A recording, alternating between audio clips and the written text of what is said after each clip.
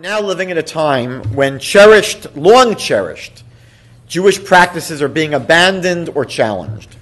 For example, circumcision was almost universally practiced as a rite of passage by families, even families, who observe very little else in Judaism.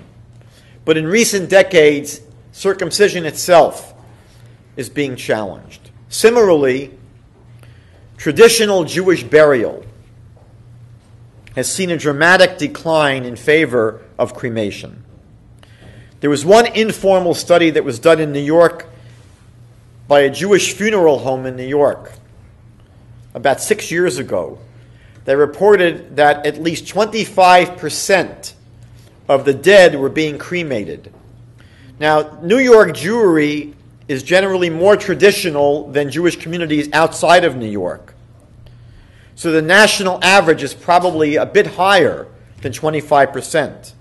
In addition, this study was done of Jewish funeral homes. Now, we can imagine that many American Jews probably don't even make use of the services of a Jewish funeral home. They might prefer a non-religious general funeral facility. So that number of 25% of Jews being cremated could actually be quite a bit higher. It seems that the major reason today that people are preferring cremation to traditional burial when thinking about end-of-life issues is because it is less expensive than traditional Jewish burial. Another factor which I think is very important, critically important, is simply a lack of awareness about the importance of traditional Jewish burial and the problems inherent with cremation.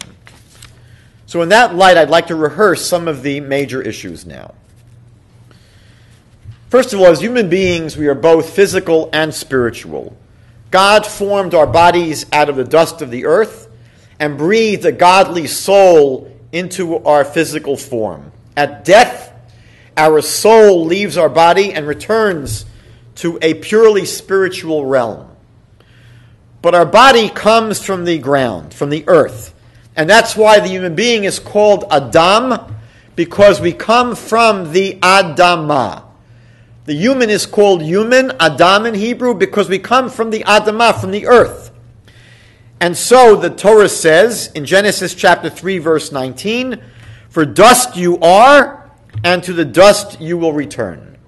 The beginning of the Bible already says that as human beings, at the end of our life, we'll return to the ground. And that's why, by the way, Jewish burial is always in a plain wooden casket, so that the casket itself will ultimately decompose and allow the body to reunite with the earth from which it was taken. Secondly, in Jewish thought, our bodies do not belong to ourselves. We're not able to do to our bodies whatever we please. They ultimately belong to their maker. And that's why the Torah prohibits harming or defacing our bodies in any way, because our bodies bear the stamp of the divine image. So therefore, unless there is a seriously pressing reason, Torah law prohibits autopsies or things like cosmetic surgery. For similar reasons, funerals are arranged to take place as soon as possible after the death. Just like other objects of holiness that have become worn out, like religious books, or a tallis, a prayer shawl, are not simply discarded in the garbage, but they are treated with respect and they're actually buried. The human body achieves a level of holiness through the good deeds that it does, through the commandments that it fulfills, and it should be buried intact to show honor and respect to the body. Number 3, the Bible teaches, this is clearly taught in the 12th chapter of the book of Daniel, that one day there'll be a resurrection of the dead. Maimonides includes belief in the resurrection as one of his 13 essential principles of Jewish belief. Cremation is basically a rejection of this belief. Jewish mystical teaching maintains that at the time of burial, there is a bone that's called the luz, which is in the back of our necks, that never decomposes. And it's from this bone called the luz bone that our souls will be reunited with our resurrected bodies in the Messianic age. Cremation can destroy this bone, and it can make resurrection very difficult. Number 4. Death, as we all know, is an uncomfortable reality. We don't like to think about it. We don't like to speak about it. Cremation is an attempt to get it all over with as quickly as possible and avoid what is seen as the gruesomeness of burial and decomposition. However, death is significant, and maybe it shouldn't be rushed through and quickly forgotten. Not only is a dignified Jewish burial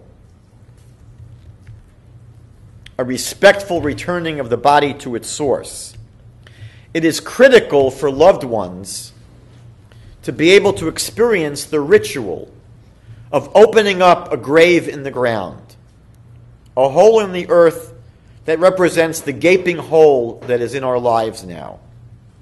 The burial process, the funeral service, is a deeply symbolic one and a deeply meaningful one, and a necessary one for the survivors to be able to process their loss.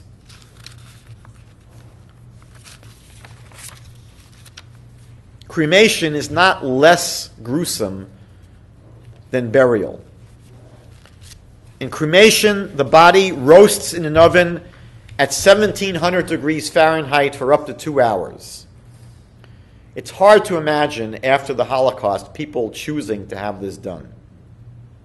And then the remains that were not reduced to ash are put through a grinder to make sure they'll fit into an urn. Brooms are used to sweep the ashes out of the oven, and when the brooms are not cleaned well, different people's ashes can be mixed together.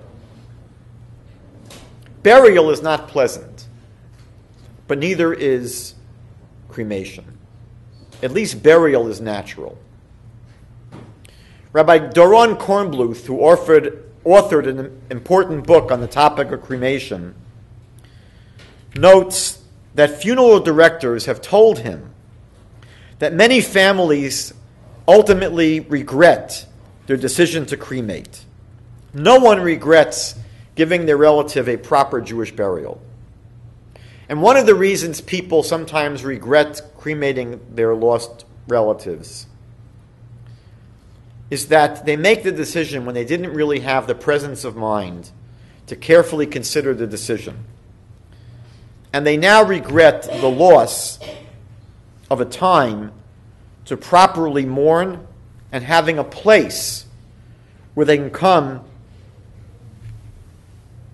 with other members of the Jewish community to visit the grave of their loved one. And this lack of closure is often a difficult one for them to handle.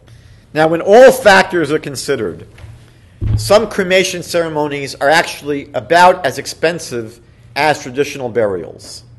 There are streamlined cremations that can be significantly cheaper than burial, but a few things should be considered. Number 1, there are things in life that are worth spending money on, if they're important. Jewish education is worthwhile, and so committed Jews spend money in order to give their children a proper Jewish education.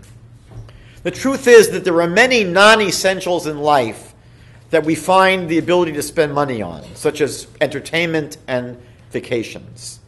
If burial, traditional, proper Jewish burial, is important, we will budget the money for it. It's something that we will try to budget the money for and find the money for. Number 2, there are ways of decreasing the expenses of a traditional Jewish funeral. Sometimes during their time of grief, families might feel pressured to purchase costly services that are not absolutely necessary.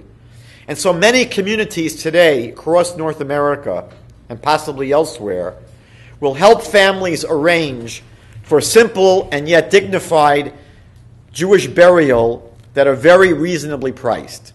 And it's important, I think, that more and more communities have such programs to allow more and more people to consider the important option of traditional Jewish burial.